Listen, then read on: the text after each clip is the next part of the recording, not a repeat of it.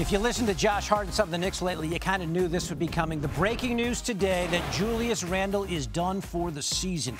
Woj reporting that he'll have surgery on his right shoulder, which will table him until next season. Randle hasn't played since January 27th when he dislocated the shoulder. Rehab didn't help. Doctors told Randle that the instability in the joint made it unsafe for him to play. And for more on this, we bring in our NBA reporter, Tim Bontemps. So, Tim, I know you're in Miami there with the Sixers, and we're going to get to Joel Embiid and his story in just a minute. But first, Julius Randle, where do the Knicks go from here? Well, David, this is obviously a crushing blow to a Knicks team that, if you go back to the start of January when they traded for OG Anunoby, through those first 14 games with OG Anunoby and Julius Randle on the court, the Knicks looked like one of the best teams in the entire NBA. They went 12-2 in those games. They were outscoring teams by 15 points per 100 possessions, and it looked like that OG trade could lift the Knicks into championship contention territory.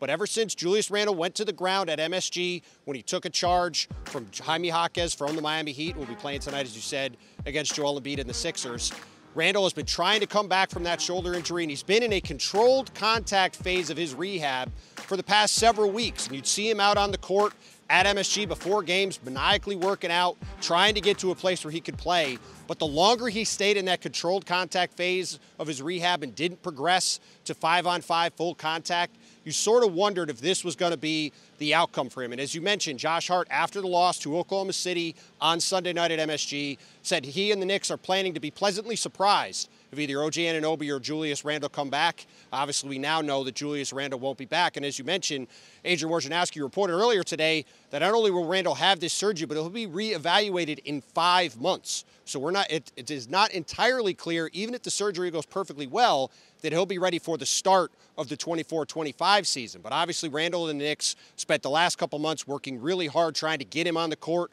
for this playoff push and what's been a terrific season for the Knicks, who are still trying to get home court advantage in the East. And now if they're going to do it, they're going to do it without Julius Randle.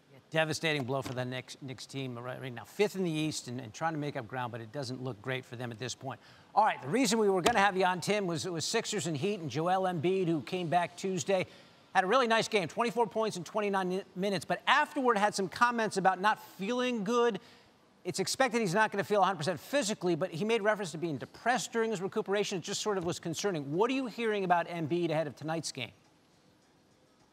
Well, just to clarify a little bit, David, what Embiid was talking about was he's obviously dealt with a lot of injuries throughout his career. And he said that the rehab process for this injury and the fact that he suffered this injury when Jonathan Kuminga fell on that left leg in Golden State at the end of January was as depressed as he's been coming back from an injury in his career.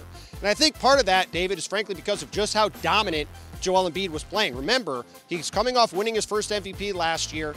He was averaging more points than minutes played, something no one other than Wilt Chamberlain has ever done in the history of the league. And he had the Sixers, even after the James Harden trade, right in the middle of the mix to be in the top 4 seed in the Eastern Conference. So now, as you said, Embiid was able to play 29 minutes on Tuesday, felt good physically coming out of that game. He is questionable for tonight's game, along with Tyrese Maxey and Tobias Harris. We'll find out later about all 3 of them.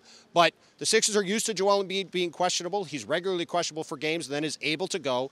And Embiid himself said Tuesday, as long as there's no setbacks with that knee, and he was here at the Kaseya Center and participated in shoot-around, he will be able to go tonight. So we'll see in a couple hours where that sits. All right. Sixers currently in the 8th spot. That's a play-in position. We'll see where they wind up as we really are rounding up the end of the season here. Tim, giving us the very latest from Miami.